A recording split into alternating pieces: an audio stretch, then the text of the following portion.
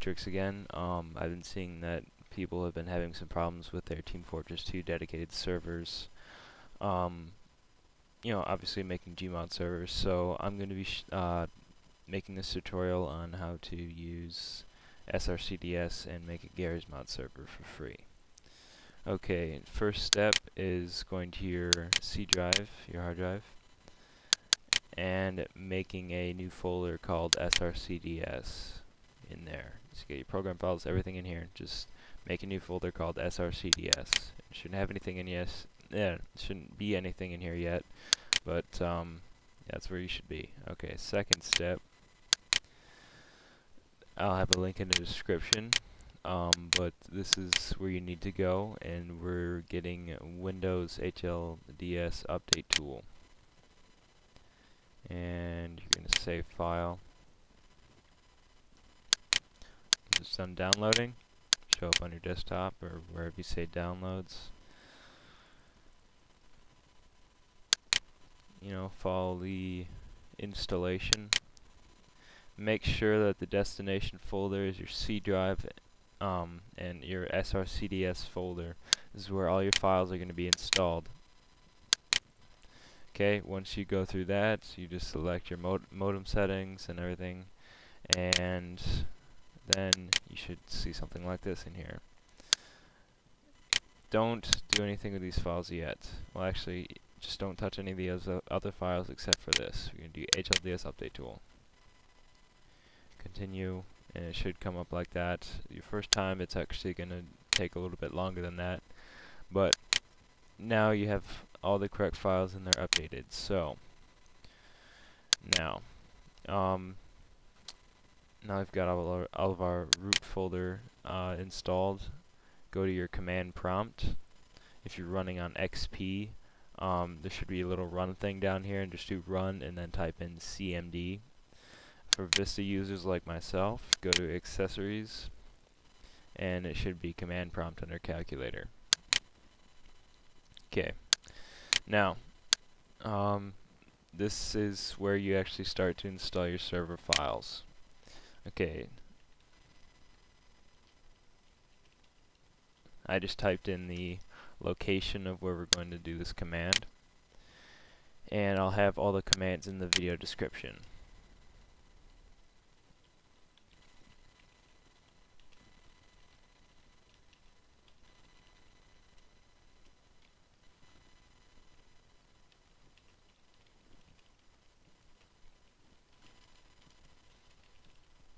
Okay, so basically what this is it's telling the HLDS update tool to install all the root files for our garrysmod server in the C drive srcds folder.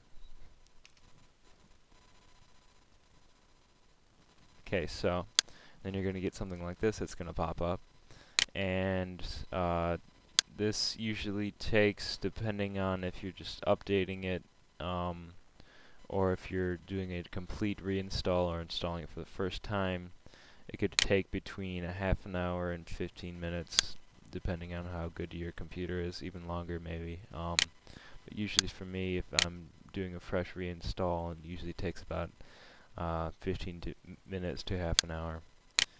So you can see here it's starting the installation of all the files that we need for the server. So I'm going to go ahead and cut out and wait until this is done installing. Okay, so once it is done, you should still have your command prompt out, and even though we don't really need it, just minimize it.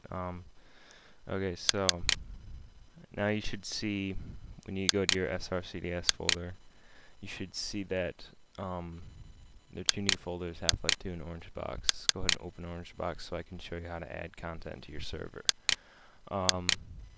So this is all the content from your other Steam games that is loaded onto the server so far. Half-Life 2 content, props and stuff like that. I'll show you how to get like Counter-Strike, Day Defeat, Team Fortress 2, Portal, all that stuff in here in a second. But to add add-ons and things, it's just like your regular Gmod folder. Add-ons, whatever. Everything in here, so it just installs like a regular Gmod. So to add content to it from other games, you'll need to get a program called GCFscape. I'll include it in video description.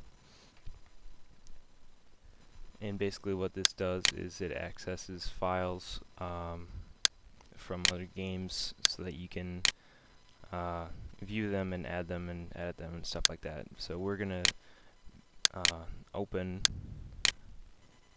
let's try to get some day defeat stuff. Okay, so all you have to do is go to your srcds orangebox folder. It's day defeat. These are just all the files for it. I'm gonna right click, extract, and to the orangebox folder. So you got Half-Life 2 content, you got garrysmod content, and now you're gonna have day defeat content on your server. See, day defeat folders appeared. So just wait for it to extract.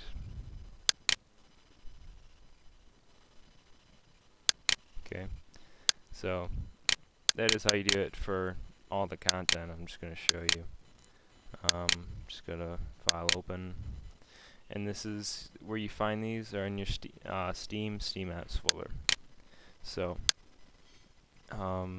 say, you've got all your game content in here. You got Portal, episode 2 content. Everything that you have. You can put in here, so that's very useful.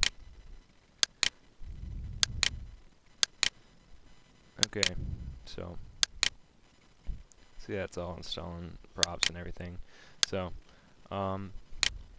now we're going to be moving on to testing and running it. So running your server. So what you have to do is you have to go to your desktop and new shortcut.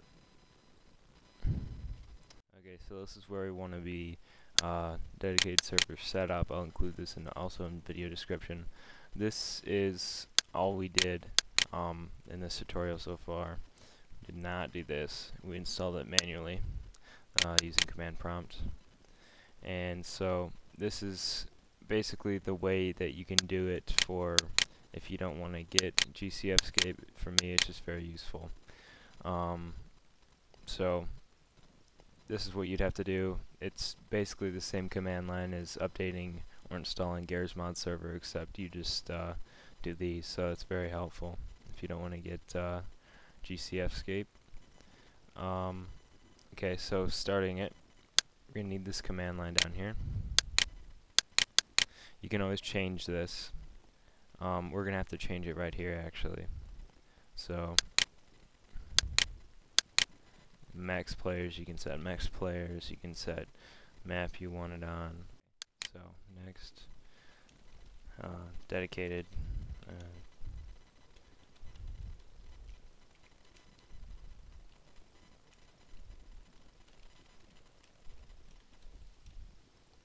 Okay, so you just name it whatever you want. I'm going to call it garrysmod dedicated server. So we can start it now. And here we go.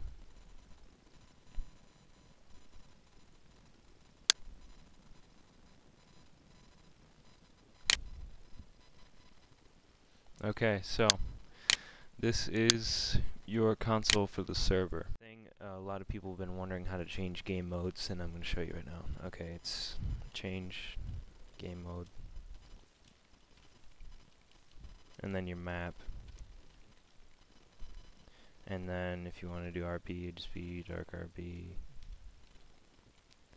whatever, and then game mode. So that's the code for it.